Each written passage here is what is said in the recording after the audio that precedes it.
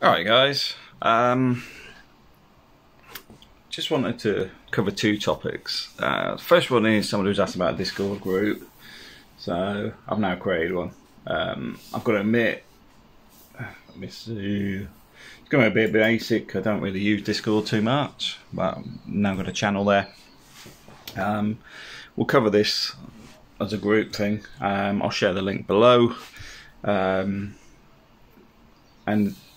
to be fair, it's a community thing. I know I do a lot of these videos, but you've got to bear in mind, I'm busy with work and trying to develop other stuff. That's how I managed to afford and do the stuff I have done. So this is a community thing. I'll help where I can, but it'd be good to get a few people on board and actually evolve that, because I do think it's important. I do think it's, especially in the world we're in today. I was actually reading an article this morning where it seems that the UK is actually admitting the great resignations occurred here. Over 1 million people have changed jobs since September for 3 months, 3 months up to September. That's a massive change. And I fully understand it, because I feel the frustrations, and I see the way some people get treated and whatever, and I fully get it. Because perspectives have changed. But anyway, that was the first thing I want to talk about. So look below if you're interested. Join up the Discord channel. There'll be a separate one for the Philippines, one for Spain, one for personal development, a general one which covers pretty much everything else, and anything else anybody will actually want to break out into a separate group. I mean, it could be books on personal development. I don't know what you guys want. You have to tell me. The other thing I want to talk about today is how travel is a key element of what changed my perspective. Because for me, I lived abroad until 1989. My parents were ex-military, so I travelled a lot. The perspectives of people were like more of a group function, where I find in general society there's too many people self-orientated.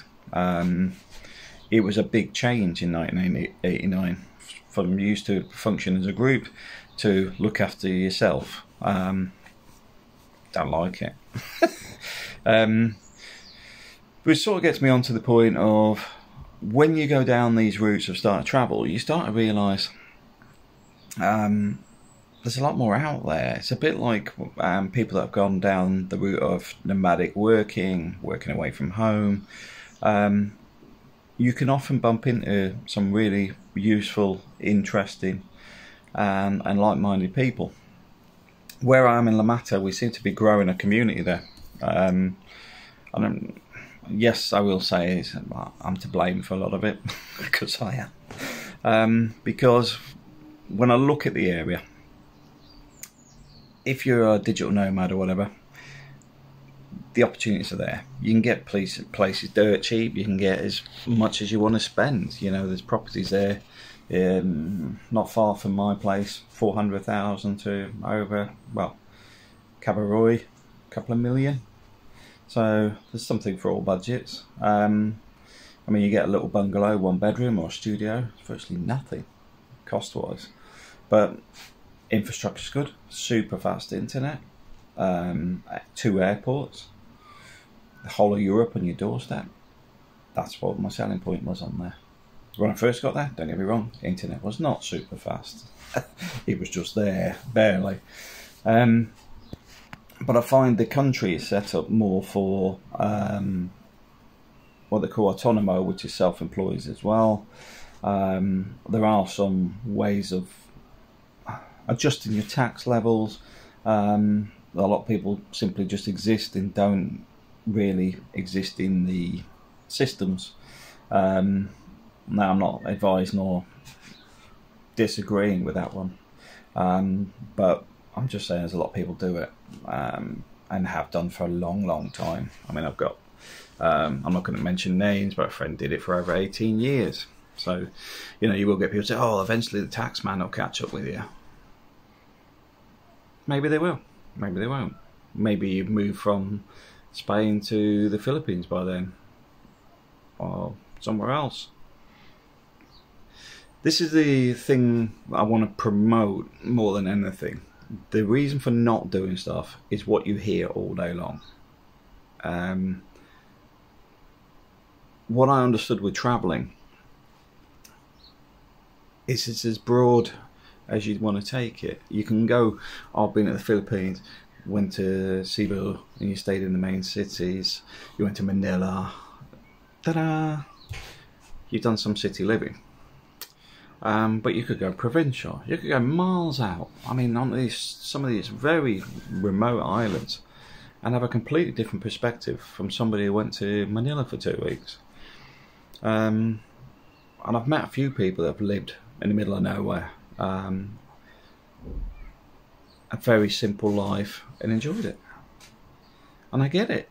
You know, that's the thing. If financially you can generate enough income that some of it's self-generating, which is possible, don't get me wrong. I mean, I was just seeing my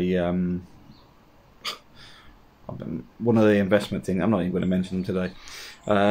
They were saying, "Oh, I'll send you a newsletter update." Basically, we do business loans, and our business loans are basically frozen. So our money's sat in the account. I can get the money out. Don't get me wrong. When I say it, I can't invest it because the government loan scheme has basically been lending money. So it's going, yeah, your funds are still sat here, but because of the government loan scheme, won't be able to lend your money out. Why do I want to know that I've made no money on that? But what I was trying to get to is when those things are normally function, they generate cash every year. And you can be out in the middle of nowhere, as long as somebody doesn't hack your account and steal all your money. Every time you go into the city, you can draw off your interest. So I do get it. And some of the guys I know have done some interesting stuff, like cigars. They've taken cigars from the Philippines to South Korea and selling them there. Good business idea. Point being is, when you do this stuff, your thought patterns are different, because you're not looking at, got to clock into work, got to be there for 9, got to do this today. Your thought patterns is, I need to make money. I need to be self-sufficient. I need to look after myself. You know, you're more focused. You're more thinking about how to get by and move forward. Now, not everybody does it. I'm not going to knock anybody today. I've been trying to avoid doing that for a period of time, but there was a friend of mine brought me somebody a while back. I did sort of discuss that I believe we were wasting our time trying to help the individual. But I gave everybody the benefit of the doubt, and then they fell straight back into what I expected after sorting them out and helping them along the way, and just thought, okay, well, you know, we helped. But the point being is, not everybody can do it. And it's not somebody's better than somebody else. It's more fact is, you've got to open yourself up to actually realising you're not in holiday mode. You're out there to travel. You're out there to experience. You're out there to do something. That's why you'll find some people have done quite well in life through their experiences.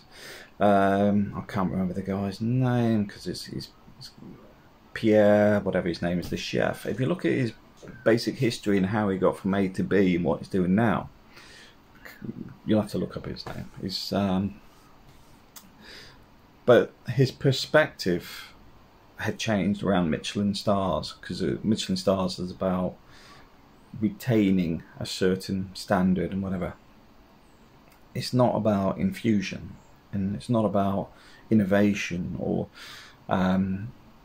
and you look at what he's doing now, you'll understand. He did a talk at Oxford. If I find the link, I'll put it below. But the point being is, his perspective went back to why he got into becoming a chef in the first place.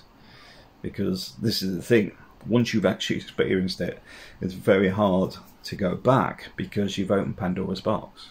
You're literally your day-to-day life may be on the grind, and your perspective is based on that. Once you start going out and experiencing different parts of the world, different cultures, different people, different ways of working, you understand that not all perspectives are the same. The way even myself would think about something in Malaysia would not match the same person who's doing it in front of me.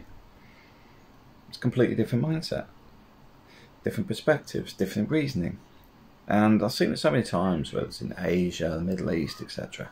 But the key to it is actually understanding there is more than one perspective, and there's more than one way of thinking. There's many a thing that in the Philippines astounded me. It just didn't seem logical initially, but once you take logic and perspective together and then say, so why do you do it that way? And it may be logical to the person that's doing it. And some of the stuff would be bizarre. I'll give you an example. Somebody took the spare wheel, the jack, and the spare fuel can out the back of the car, back of a car, not my car, to save weight. And then the guy that actually owned it was down in the city and he got a puncture. So he wasn't best pleased that he had to phone somebody to bring a tyre. Now, the guy that did it, took all the stuff out, his whole perspective was that it was to save fuel by dropping the weight. Because time is not as precious as money or fuel. So you having to walk a mile to go and get another tyre or fix that tyre, that's fine. That's fine, it's cheaper. So the perspective is very different. Where often in a Western mindset, you are the time, you know, in the sense of your time is money. So everything is important around you doing something as quick as possible. Once you start understanding that that's not always relevant in every country, in the fact that you order car parts and can wait 3 months for it, and you want it done today, and you're going, why does it take so long? And it's like, well, it just does. And that's the sort of response you get. But you start to rein it in a bit, because you start to realise the world doesn't revolve around you. and the point is, nothing mattered. You know, the world didn't end. Nothing imploded. Nothing became a major issue unless you let it. So, I mean, I had it before where my car was off the road for months. I just assumed, well, okay, well, I'll get fixed when it gets fixed. Not even getting into the, well, I want it done now or anything like that, because I'm wasting my time. And it's not giving up, it's just the reality. You're in the middle of a country that has a lot of problems with corruption. A lot of the parts are scrap and hard to source. A lot of stuff comes from Japan or whatever, with major import issues. There's multiple reasons of why it's so difficult. And you're not going to fix them. So the point being is your perspective changes. You know, I still see people getting irate, even at work, and I look at it and think, it doesn't really matter. It doesn't matter. I do find people's egos get more bruised, bizarrely. I found out in the Philippines, the wealthier they were, the more precious they were about their egos. But it's all about mindset. You change your perspective by travelling, experiencing, meeting up with people that are digital nomads, if you're not one already. You start to develop a completely different way of thinking. Like I said, I've pulled the pin now. I'm going to start looking at evolving things now that the house is in full play. But Discord group, please join it, become an active member. It's open to suggestions. What I don't want is people just sitting there waiting for me to do everything. Just come in and say, right, can we have a group about this? I'll you know, and you can take bits over. This isn't a dictatorship, this is a joint thing. But anyway, guys, I just thought I'd throw that out there. But be aware, if you do start on this journey and you start the travelling piece, it'll be very hard going back to your normal day-to-day. Really hard, because you've seen different things, experienced different ways, managed on different budgets. But the upside of all of that is you realise you can unhinge and do it all over again. In a different place, maybe. Thanks for watching.